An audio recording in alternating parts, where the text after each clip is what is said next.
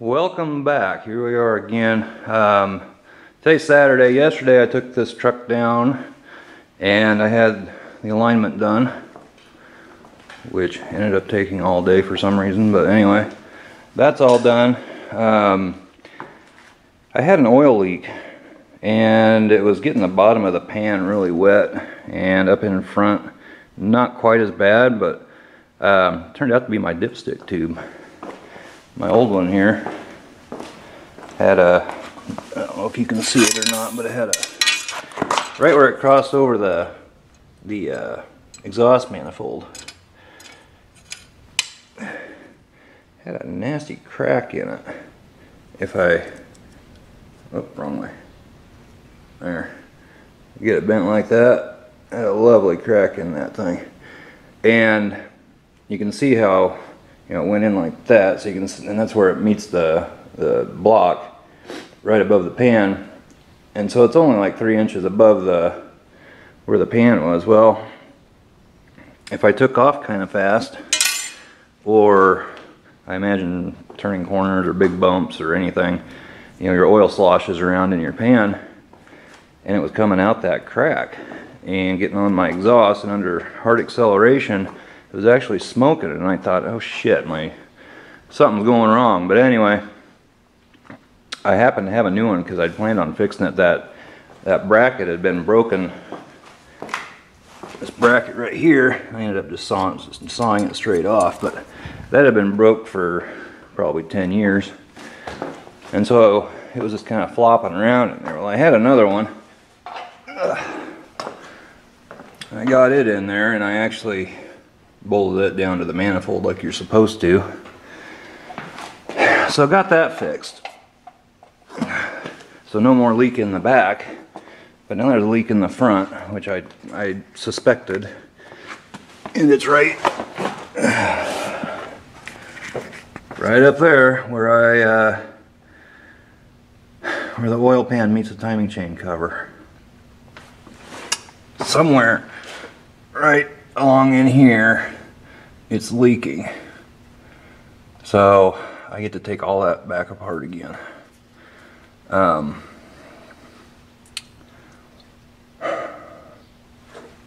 Something here. Actually, this side's wet over here, and it's not wet on that side. Well, maybe I can tell when I get it apart exactly where it's leaking from. It's definitely oil. It's got to be coming from around in here somewhere. This doesn't look like it's coming from the seal, but I may replace that as well. So I just got back. I just got back from the auto parts store.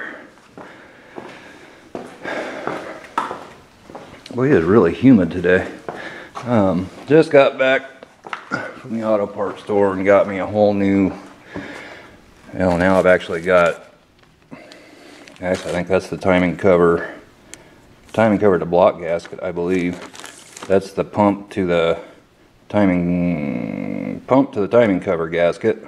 Timing cover gasket to block, I believe. And which I've got another one of those, which this is a different brand. I don't like the way that one feels compared to the Felpro. And then I've got another one too, so I really didn't need all those. Well, and then there's another one in the box I just got.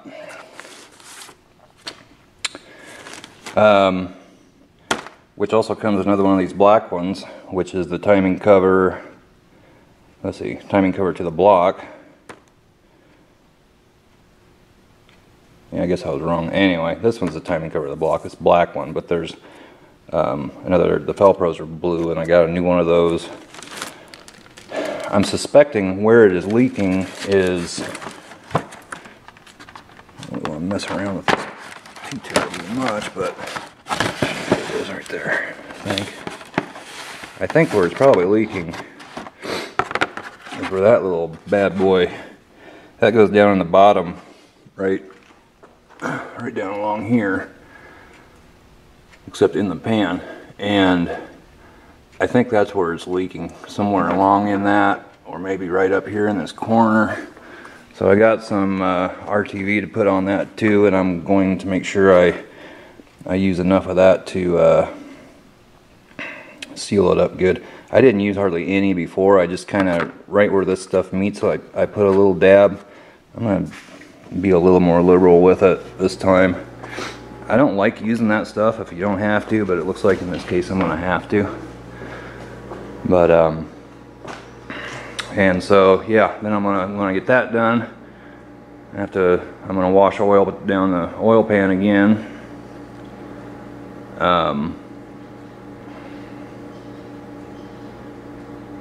And then do an oil change.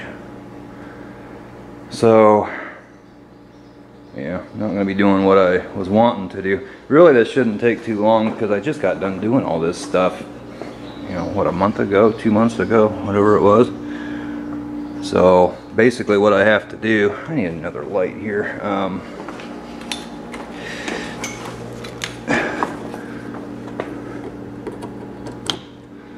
Basically, what I got to do, and I just don't think I'm probably going to show all this, is I need to just get this out of the way.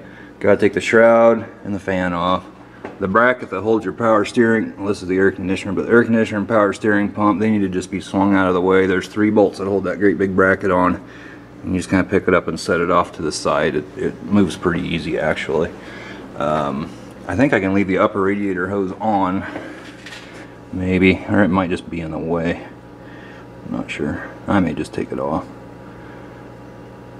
and remove the heater hoses. Disconnect the hose down below that hooks onto the water pump, and let all the antifreeze drain out of that, and push some through it if I can. I'm gonna try not to drain the whole radiator out. I think I have enough antifreeze to do it if I have to, but so I gotta take, this will come off of the fan. And then down below, that all really shouldn't take very long. And down below, you gotta take this pulley off and pull the harmonic balancer off, and then you're ready to start getting the water pump and everything off. So it really shouldn't take too long. I mean, it was just all apart. The last time what took so long was, there's some oil right there. Yeah, that's oil. Probably just got flung up there, I imagine. There's no oil up. Oh, there is oil up in there. Think about this. Yeah, I'm just gonna have to see when I get it taken apart exactly where we're leaking from. But what took so long before when I did it was all these darn water pump bolts down here. It was the original water pump, so they've been on there for 21 frickin' years, and I think I had like 5 of them snap off, and then had to spend time doing that. And the water pump was stuck on. It was just, I spent more time with busted bolts than anything. But I put NICs on them, and I mean, they were just out, so all that should come apart pretty good. If I get all that done today, which I'm hoping to, it's only 10:15. Get all that done today. Yeah, I may not get it done today. I think with that RTV, you're actually supposed to put things kind of together. You know, don't fully torque them down. Let it set it. You know, just kind of get things smushing together, and then let it set up a little bit, and then torque things down. I don't want to do this a third time, so it may not get completely done today. I don't know. But if I get it done today, then hopefully these bad boys can go on, because I kind of want to get my new wheels and tires on there. Had those mounted on Tuesday, and want to get those on, but we'll see. Boy, those look pretty small compared to those, don't they? That should look pretty good when I get those on. But yeah, had to drive. The road was a little wet out here yesterday, and I got dirt on the side of my truck. That's the way it goes. So anyway, I'm gonna get busy, and I'll probably just bring you in and let you see progress as we go along here. Hopefully within a couple hours, if that long, I'll have this all taken apart and start putting things back together, but you know how things go. So I'll see you after a while. So it took, I don't know, it was 2.5, 3 hours, something like that, to get this all back apart. A lot faster than when you have snapped off bolts, which ended up taking me like 2 days, if not longer. So I've got everything back apart, and I think what the problem was, yeah, I've got rags shoved down in there, was right here. Rags out of here.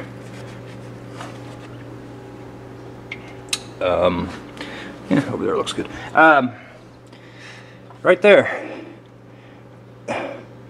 You can see it. Hell, you can see the metal core of the gasket itself, and there's nothing down here underneath it either.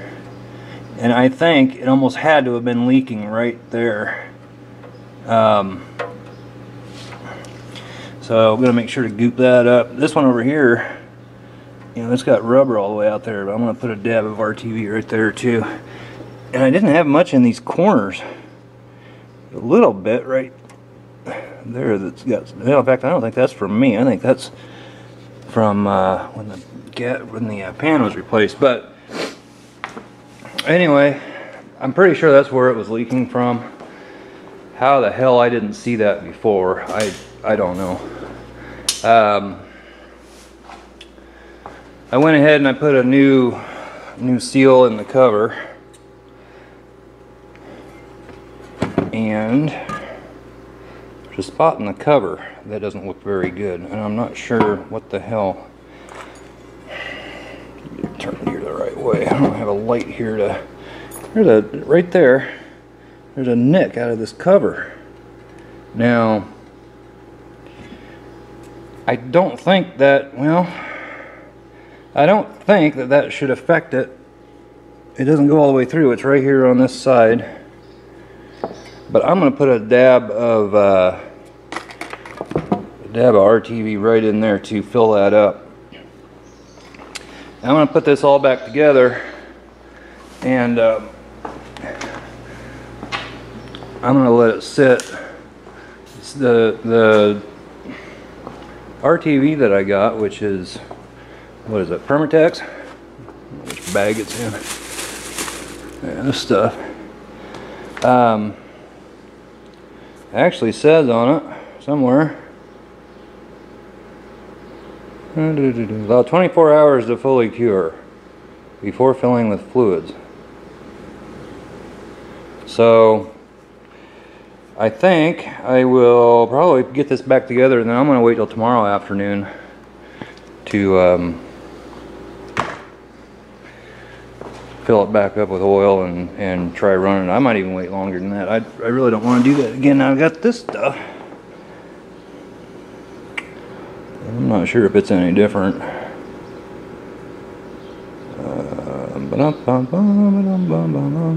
It doesn't say.